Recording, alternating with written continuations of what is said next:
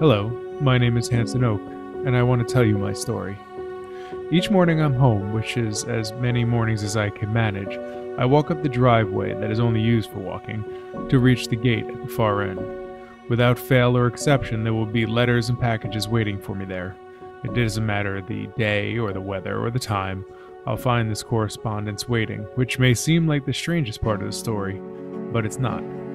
To understand the oddity in this, you have to understand that I'm a very private person, someone who enjoys and cherishes time spent in solitude, so the details of who I am and where I reside isn't common knowledge, and it's not an answer you might find on the internet.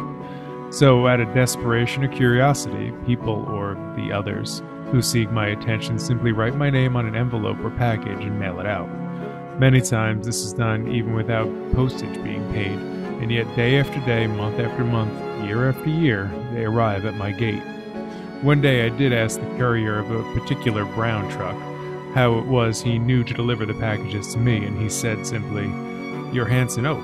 Who else would they be delivered to?" And so this is how I know where to go or when I'm needed for this or that.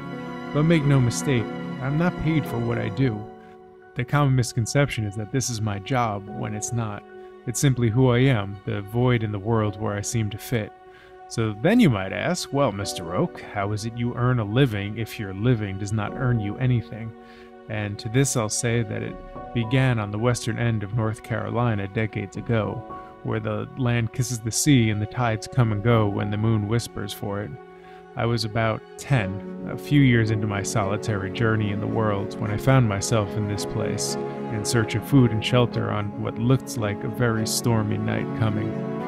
I wandered along the shoreline and came to a dock that reached out into the ocean, cutting a deep black line through the moon's bright rippled reflection. Now, there's nothing inherently strange about a dock. It was where this dock was. It was not near a road or a path or a town or a city. It was near nothing but the high grass that I pushed through. At its end was a floating bit of amber light, a lantern dangling from the hand of a silhouette. So I moved back into the high grass, having made great strides in learning to become invisible in a world of curious eyes and people of various intent, but it was too late for that. "You boy, stop hiding in that grass and come out into the light where I can see you." The gravel voice of the man stole my breath, and I did as he requested because I was young and compelled to the requests of adults. A silly evolutionary flaw to be sure, as children only have as much in common with adults as a caterpillar shares with a butterfly. "How are your eyes?" he asked. "Do you have them? Both of them?" Of course I did, and I told him as much, again a compulsion to tell the truth. He mumbled that this was good news, great news in fact, and I should come join him on the end of the dock. I did so, reluctantly. I was drawn to the darkness of his shadow, the light of his lantern, the mystery of the moment. He was an old man, skin wrinkled, his leather soaked in seawater and left crumpled to dry by the sun. His clothes were ripped, old, caked stiff with mud and time, and his hair was matted and white. But it was his eyes, or lack of, that made my heart bounce inside my chest like a hornet picking a fight with the walls of a bell jar. He asked me to use those eyes to look out to see if a ship was coming, and as I approached him I investigated the horizon and told him no. The only thing that was coming was the night and a very bad storm. It was cold and getting darker. The whispering winds from the storm were pulling at the hairs on the back of my neck, and I was hungry, so hungry that I shook and ached from it. But if I'm honest, I was also terrified. A man with no eyes was standing in the dark on a dock that seemed so long that it touched the heart of the ocean, and I was lonely. I had been walking for days in the woods and marshes, avoiding people in cities and towns as I went, spending times only with the others in those places, and I longed to be with my own kind. So the man said, "Come up here with me. I'll need those eyes tonight." He wasn't asking, that much was clear from his tone, and then he said, "Stand here with me and help me spot the ship that is looking for me. It went for supplies when a storm rolled in, not wanting to be at the mercy of the wharf. The rocks in this harbor are like grinding teeth in rough seas, but the storm is gone, and they'll be coming back for me." I looked out and see that not only had the storm not gone, but it was actually coming in. So I asked, "You want me to stay the whole night?" "And the next?" And if I won't, I've drowned many pups who are no longer useful to me, he said. It was enough for me, companionship be damned. I turned to leave, but the dock was gone. I found I was standing on a rock in the middle of the sea no longer than I was tall. The shore was nothing but a thin line of darkness in the distance. Waves crashed around us. The sky was an open wound of cloud, bleeding the universe of stars. I lost my balance in a panic, a wave pulling at my leg, but the man grabbed my arm with a grip that tested the socket of my shoulder, and he pulled me back up. Mind your step, boy. He let me go, told me to keep sharp, to watch for lanterns from the ship, to wave to them when I did, but all I saw was an eternity of darkness above a churning sea. The white crests of the waves looked like jagged teeth of eager, inky mouths. The moonlight glimmered and danced like flames behind wavy, fogged windows. He asked if I saw the ship yet, but I hadn't, and was far too scared to tell him so. "You're not looking right." He shook me again. This time he took a knife from his pocket and pointed it at me. I cut my eyes from my head because they were distracting me from seeing what I need to see. "Do you need me to help you do the same?" I told him it wouldn't be necessary and that my eyes were fine, and you might think that I shouldn't have been as scared as I was. I should have known none of this was real, it was an illusion or something of the kind, but you need to know that in my life, seeing the things that I've seen and being in the places that I've been, the line of illusion shifts constantly. It's never clear what side of reality that I'm on or whose reality I'm in. "You're not looking right." He said this again and again, twisting that knife, and it caught the light and reflected in my eyes and just ignited my fear, so of course I wasn't looking right. I wasn't looking at anything but that knife, and listening to his voice as he rambled on, and then before I can think to do anything about it, he grabbed my ankles and knocked me down. He lifted me into the air so that our faces were almost met. His deformed, empty eyes with the maggots and mud inside the sockets looked right at me. He said if I wouldn't look right, he'd make me, and he dragged me off the rock as I clawed and screamed, and he dunked me under those churning waters. I fought and I wriggled, but his hands only tightened. My screams were reduced to nothing but bubbles passing over my face. I had decided that if I was going to die, I would not do so with my eyes closed. I would see death come, and I would greet it when it arrived.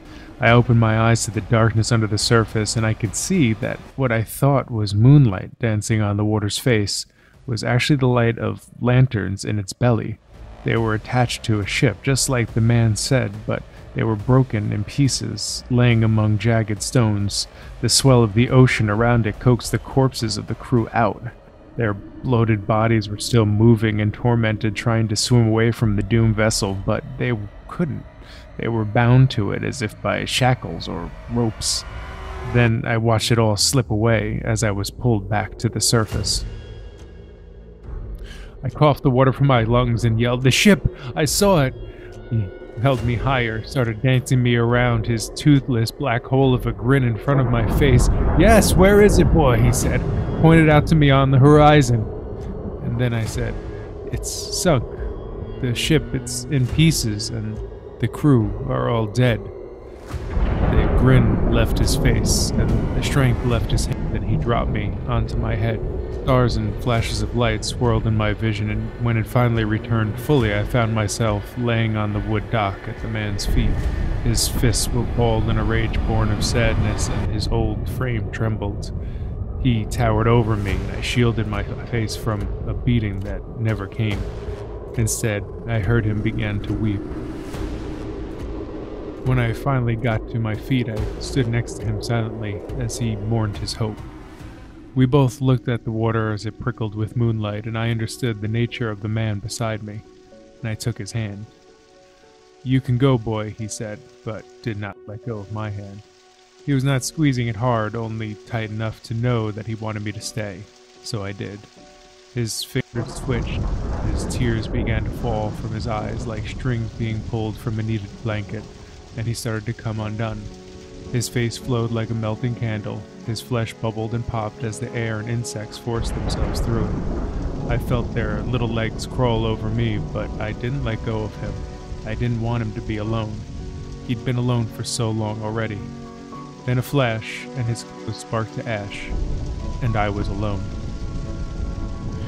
I stood at the end of the dock for a long time trying to make sense of what just happened. The chorus of insects rose behind me in the tall grass, and as I turned to walk back towards them, something caught my eye. The reflection of the moon was different.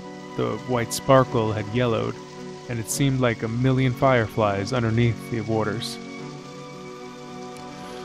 When I looked up to the moon, I saw that it was obscured by a thick wall of storm clouds. The twinkling I was seeing obviously wasn't coming from above, so it must have been coming from below. Maybe what I'd seen in my vision was real, and I raced down towards the end of the dock and jumped in. When the water settled from my violent entry, I could see the wreckage of the ship in front of me. The sparkling that I'd seen on the surface was the treasure in its belly. It was an absolutely unimaginable amount of wealth, especially to a boy who'd seen a slice of bread and a can of corn called a feast among 5 people, and now it was all mine. Once word got out, the state appointed an executor to my new fortune who established trust until I was old enough to tend to my own financial dealings. This man, Henry Fellows, took me in and guided me during my youth, but did not squander my spirit on the nonsense of traditional schooling, or saddle me under the weight of societal expectations. No, my dear friend Mr. Fellows saw in me what I would become, and nurtured the connections I had with this world, and the next. There are many stories to be told of growing up under the watchful eye of Mr. Fellows, but those will have to wait.